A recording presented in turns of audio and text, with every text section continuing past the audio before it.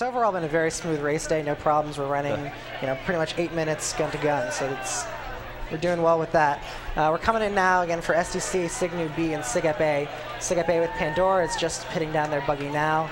SigNu has gotten their buggy ready and is well placed in SDC as well. So we're coming down to the start now.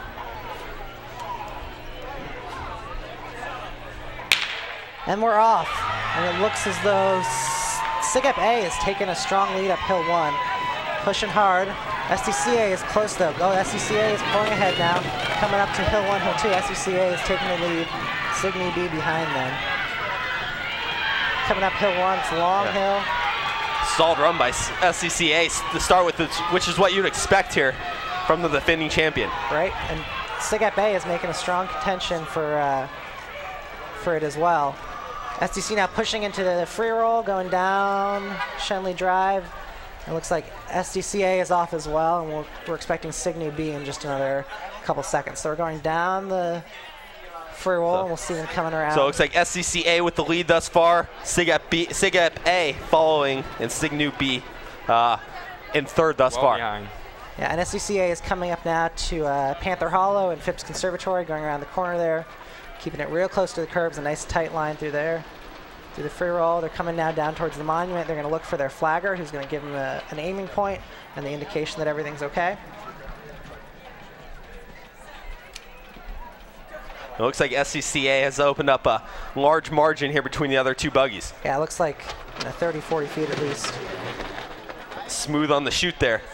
Very smooth and nice tight turn.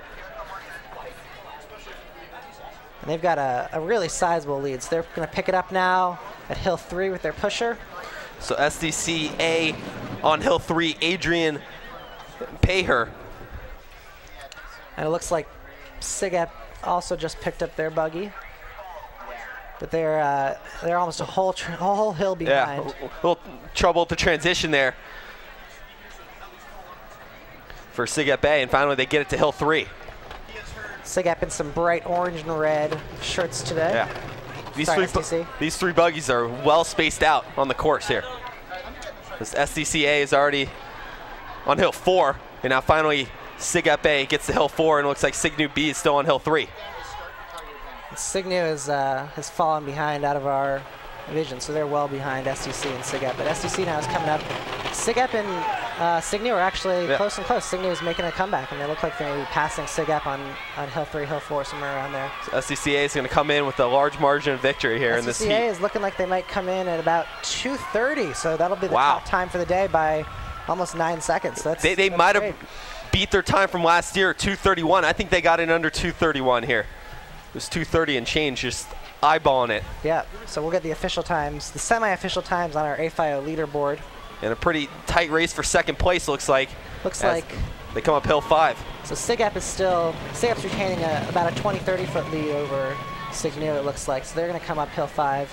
SigEp in second place for this race, coming in just over 3 minutes. Yeah, so SigNu behind them. So about 3:05, 3:06 at this point as SigEp A comes to the finish line. They'll finish about 3:10. So that's not going to be a second day time for SigEp's women team this year. Finally, SigNu coming in, ballpark 3:20, and that also will not make it to day 2. Right, so those teams will have high hopes for their men's teams now to make it into the second day. SigNu still has their A team to come in the next. SigNu's A team already went earlier today. Yep. That was an impressive run there by SCCA. That was. I mean, we'll get the official time, but their mark from last year, their winning time was 2:31 on the nose, and they might have beat that here. I think it was around 2:30 and change. Just eyeballing it, we'll get the official time here momentarily. But that's a pretty impressive race on day 1, huh, Johnny? Yep, definitely an impressive run for SDC. Looks like, well, the times aren't official yet, but it definitely seems like they're going to be taking over the lead. SCCA will unquestionably take over the lead by about 8 seconds. But the question I have is, how much effort, how much you want to show your cards on day 1? You just need to qualify for a program like SCCA, where you basically know you're qualifying to day 2.